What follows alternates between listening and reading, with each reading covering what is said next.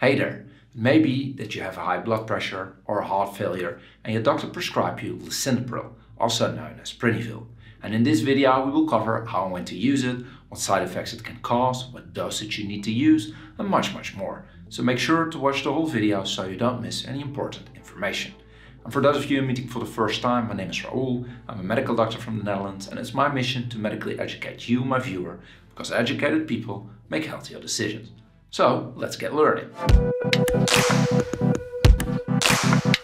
As mentioned, the generic name of this medication is Lisinopril and is available under the brand name Prinivil as a tablet.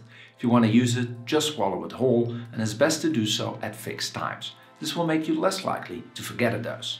And if you experience dizziness as a side effect, you could best take it in the evening before going to bed. Now, Lisinopril is part of a group of drugs called ACE inhibitors. These drugs widen up your blood vessels, thus lowering blood pressure and lowering the strain on the heart. Which explains why Lisinopril can be used to treat a high blood pressure or heart failure. Which brings us to the correct dosages to use. And here I want to mention that it can only provide you with some guidelines. Always use to prescribe the amount and frequency your doctor gave you, as specific dosages might depend on your indication of use, the symptoms you might experience, or the side effects you might experience. However, when treating a high blood pressure in adults, most doctors will start with an initial dose of 10 mg once per day, which if necessary can be slowly increased up to a maximum dose of 20 to 80 mg once per day. When treating heart failure, the initial dose is much lower and needs to be built up over a longer time.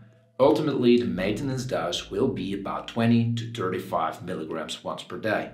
Now, Lisinopril can be a very effective drug, but unfortunately it can also cause some side effects.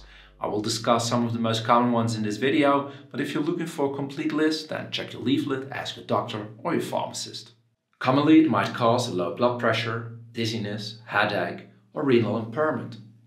Uncommonly, it can cause palpitations, a rapid heartbeat, nausea, abdominal pain, or a sleeping disorder. Rarely, it can cause a rash, hair loss, a dry mouth, and blood count abnormalities. And very rarely, it could cause several major side effects. Which brings us to the safety of use. And here it is important to mention that Lisinopril, especially in the first few days when you start using it, can cause fatigue or dizziness. If you do experience any of these, then please do not drive, as it can be dangerous. Furthermore, alcohol can widen up the blood vessels. It can therefore increase the side effects of dizziness at the beginning of the treatment. Try drinking alcohol in moderation at first, so you can estimate its effect in combination with Lisinopril. Lisinopril can also have interactions with other drugs you're taking. And lastly, it can be dangerous for women which are breastfeeding or which are pregnant. Always discuss this with your personal doctor. Now, I hope you know now how to use Lisinopril, but if you have any questions, let me know in the comment section and we'll do my best to answer each and every one of them. For those of you that want to keep on learning, check out the playlist in the description, and I want to give special thanks to my Patreon supporter. Thank you, Sebastian, who is an university supporter, and I want to thank you all for watching this video. If you did learn something, if you did like the video, please click the like and subscribe button. It will help out the channel tremendously, and in return, I will be posting weekly medical videos to educate you. Thank you so much, and if you can't get enough, check out the Instagram as well, @howtomedicate. I will see you next week with a new video. Bye bye.